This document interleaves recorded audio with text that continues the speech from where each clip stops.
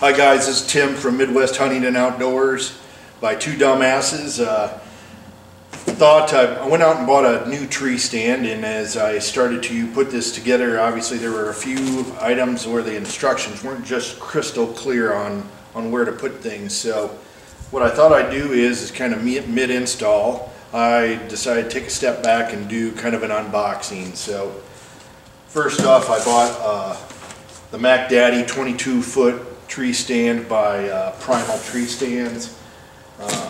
Couple things that attracted to me is the 22 feet. I always love trying to get up higher in a tree when I can, and but I also want to be safe. And the one thing that really attracted to me is it's got a jaw system that really starts to lock around that tree.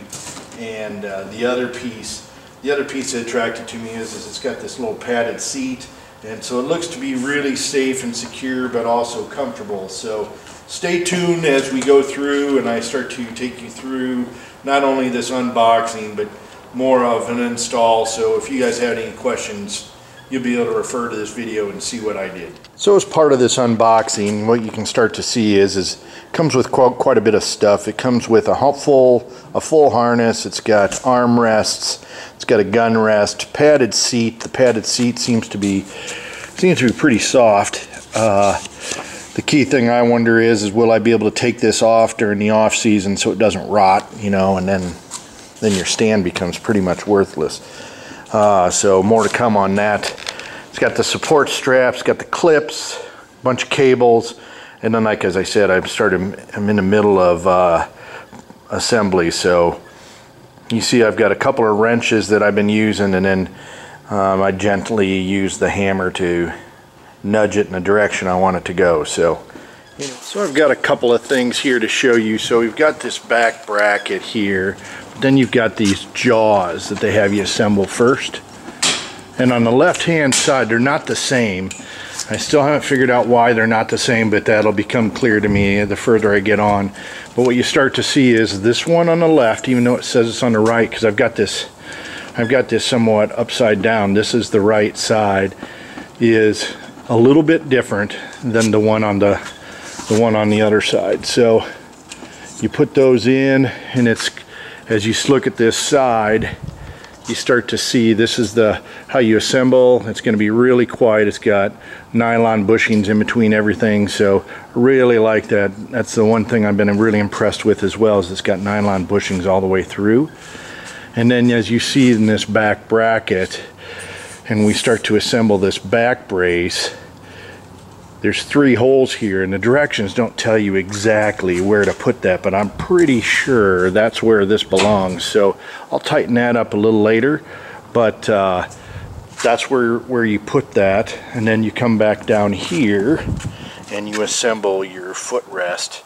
And the nice thing about that is you have a plastic bushing here, and then you have 2 bushings. I don't know if you can see that.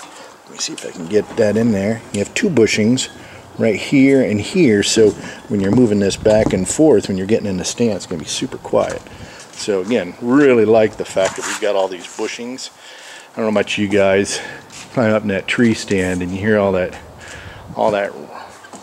racket as you climb up it, and that can't help your chances. So I'm in the process of assembling the seat, and one little thing I'd like to mention is so you're basically going to use these sleeves that have been sewn into the back of the chair over the backrest.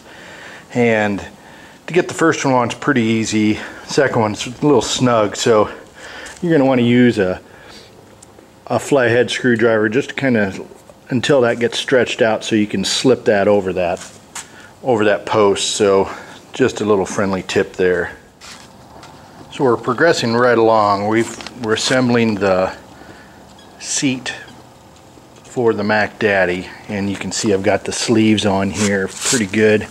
Now what I've done is I've assembled using these nylon bushings and the fat one in the middle, but you're seeing we've got metal bushings on every side. And now once we have those nylon bushings in between each of those posts, we can recline that chair back up and it'll be super duper quiet. So a couple things. I just finished putting the armrest on, And what you'll see is with these bushings, you've got the bushings right here.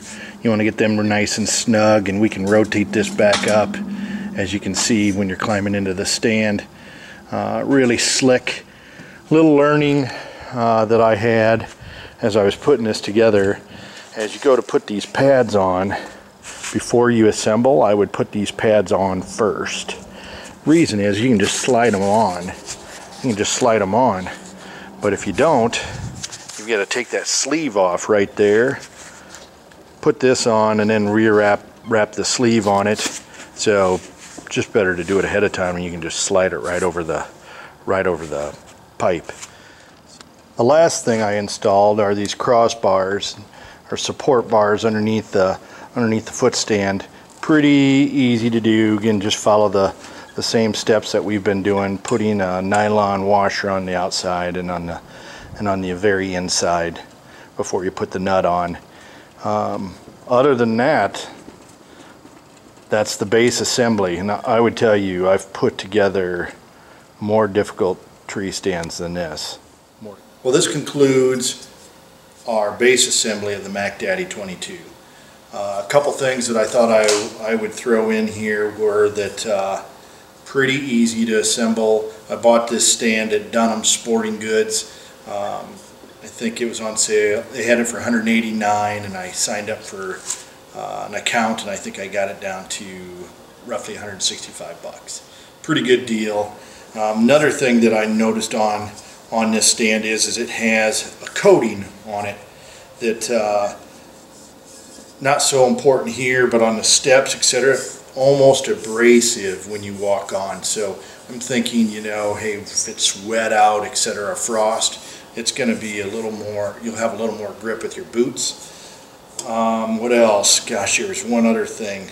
Oh, the other thing is all the nuts and bolts on here are hardened with lock nut washers, which are very important to me because usually if I bought stands in the past, I've had to put my own lock nuts on here. So overall, really good stand. I hope you enjoyed the video, and hopefully it helps you in putting together your stand. Until next time, be safe, have fun, and get outdoors.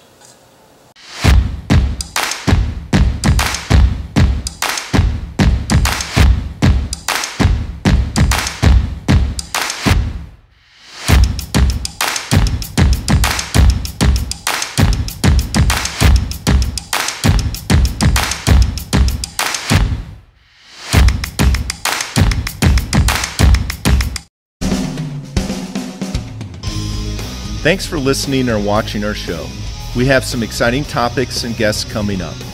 We ask that you subscribe to our channel on YouTube and follow us on Twitter, Instagram, and Facebook. We look forward to hearing your suggestions for topics, questions, and comments. This is Two Dumbasses signing off. Until next time, be safe, have fun, and get outdoors.